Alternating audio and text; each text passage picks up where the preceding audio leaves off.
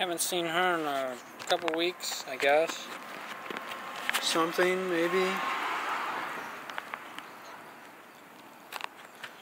She's been a good little girl, though.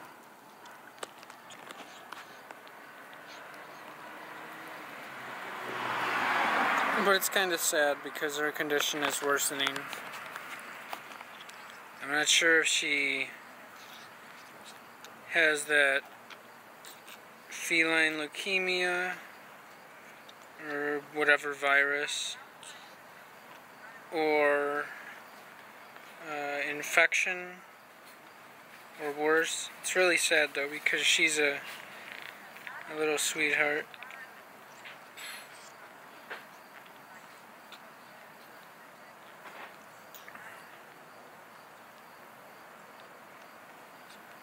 I mean, if somebody would have tried to get her treatment for it, she'd be okay, but unless somehow her immune system beats it in the next few weeks,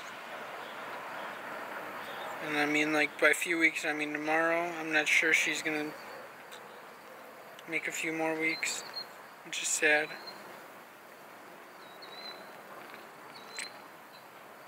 She is a little cute girl. And it's obvious she really just wants a home.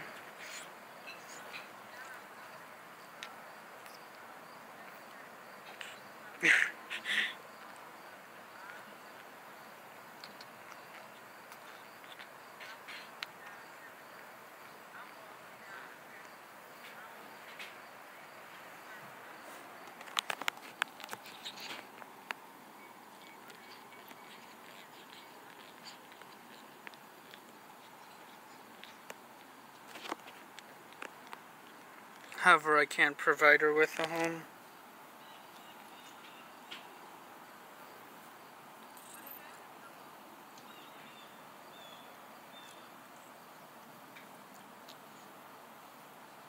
I tried to. Nobody's interested though. I'm sad that she came back. That they brought her back and she was sick though, and I think that's why they brought her back. They didn't tell me that though. At first I thought it was allergies, but then it started lasting more than a few days and a week and then some, and you know, it became kind of obvious it was maybe a bit more than that.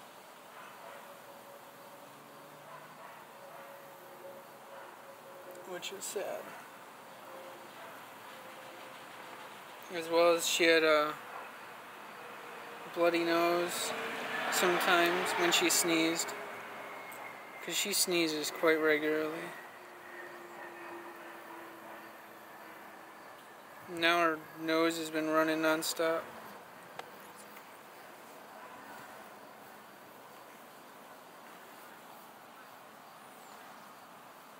You know, we'll see how it goes.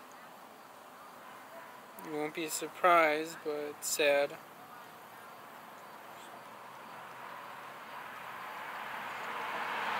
Now, I don't know if whatever she caught from there. If, you know, she caught it on her own. They said they took her to get shots. I wonder if they took her in there to figure out what was wrong with her, not get shots. And they told him, you know, it was dire, whatever it was. Or, you know, whatever.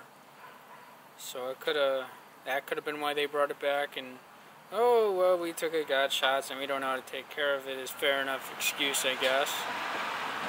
Kind of sad. Whatever, though. I'm wondering if they would have left it over here, if it would have turned out fine. Because I know it was still milking, and that has kind of a role to play in